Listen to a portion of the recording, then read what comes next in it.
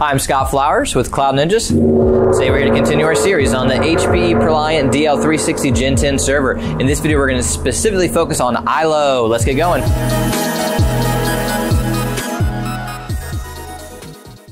Well, hey, thanks for stopping by today. It's a little bit more about the HPE ProLiant DL360 Gen10 server. Do us a favor, if you find anything that helps you in this video, click that like and smash that subscribe. All right, so as I said, this video is going to be specifically focused on iLO. iLO stands for Integrated Lights Out. The version that you're going to get for the Gen10 servers is going to be iLO5. And what iLO essentially is the ability to remote into your server from a faraway place. And what we're going to do in this video is going to show you how to upgrade from standard to advanced, which are the two types of licenses, which are standard and advanced, and advanced is really what you want to have. So what we're going to do is show you step-by-step instructions on exactly how to do that upgrade. And also, if you need to get a license, you can reach out to us at sales@cloudninjas.com. That's sales@cloudninjas.com, and we can help you out with getting a license. So let's get going. Hey, I hope everybody's doing well. This is Ben with Cloud Ninjas, and today I'm going to be showing you guys how to update your iLO. So before we get started, there's a couple things that we got to cover first. First thing we're going to need is an iLO update file. This is something that you can purchase directly from us, so go ahead and email us at sales@cloudninjas and we can go ahead and hook you up. The second thing we're going to need is a laptop or desktop that is connected to the same network as our server.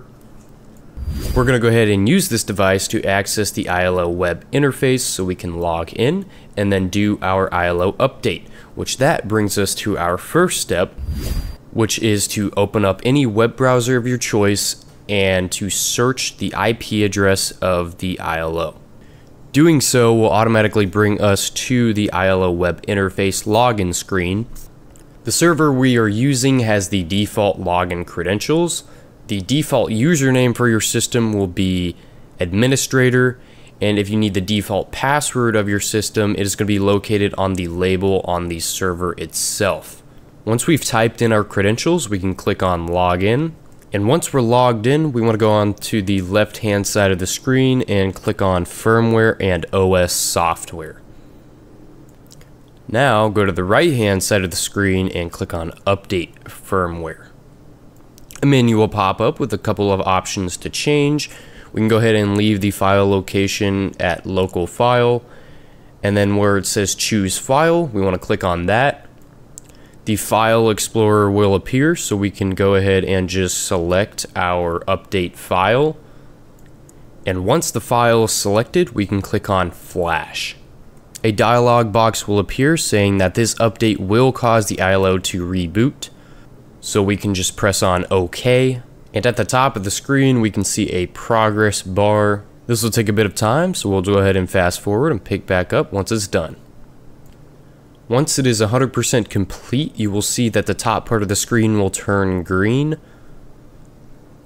We're just going to wait a few seconds and then we'll be redirected to the login page for the iLO. Now, once we're back on the login page, we're going to go ahead and wait a minute or two while the iLO resets. And once it is done, the gray box under the login button will disappear, and then we will get a message at the top of the screen saying that the iLO firmware version has changed and to clear our browser cache before continuing. We're going to go ahead and log back into the iLO, and as we can see, everything has been successfully updated. And that's how you do it. That's how you successfully update your iLO.